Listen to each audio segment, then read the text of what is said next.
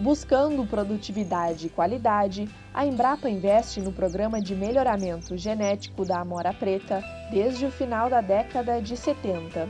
Na época, o principal foco era oferecer uma nova opção de cultivo a pequenos produtores. Hoje, a Embrapa dá continuidade ao desenvolvimento de variedades. A pesquisadora líder do projeto explica quais características estão sendo buscadas no melhoramento. E hoje o que nós estamos buscando mais é firmeza da fruta, conservação na pós-colheita e principalmente o sabor, porque o sabor do brasileiro normalmente gosta de fruta doce e a amora é um pouco ácida. E também estamos buscando plantas eretas, sem espinho, e temos alguma coisa também iniciada de cultivares remontantes, quer dizer, aquelas que produzem na haste primária, então elas podem produzir no outono e no verão.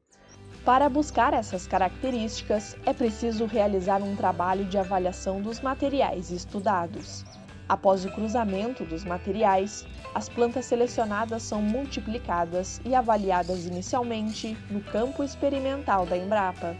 Este pesquisador conta como funciona o processo de avaliação, que é realizado antes da cultivar ser lançada no mercado.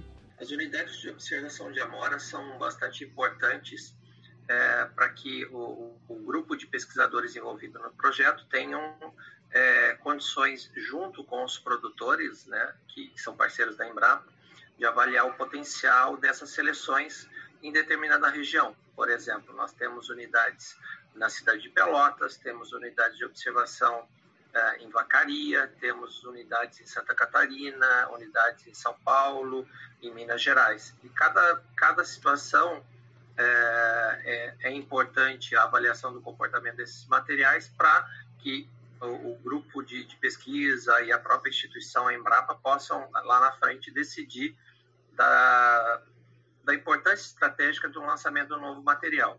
Este produtor investe na cultura há mais de 20 anos e utiliza a cultivar tupi, que foi desenvolvida pela Embrapa.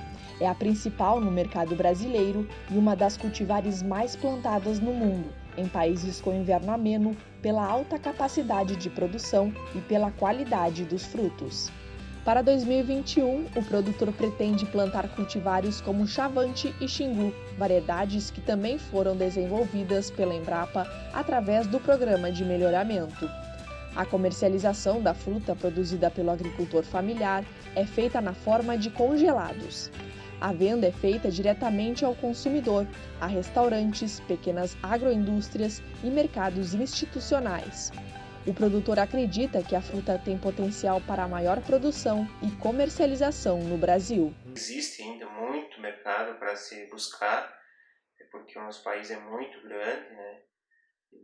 E ainda tem muita gente que não conhece a fruta.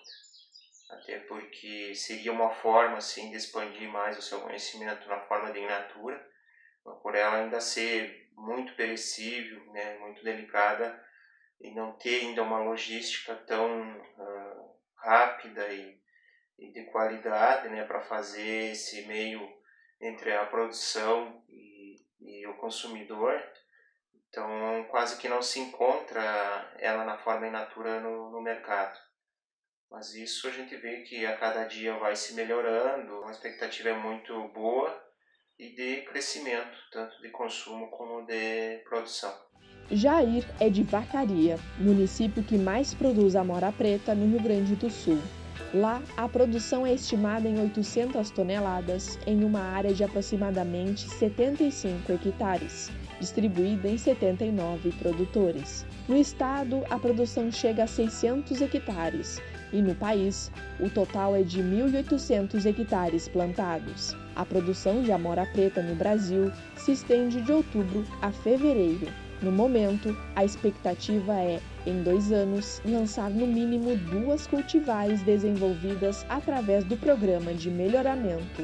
Algumas seleções são bastante promissoras e, claro, depende também de ter um número suficiente de dados, de anos de repetição, né?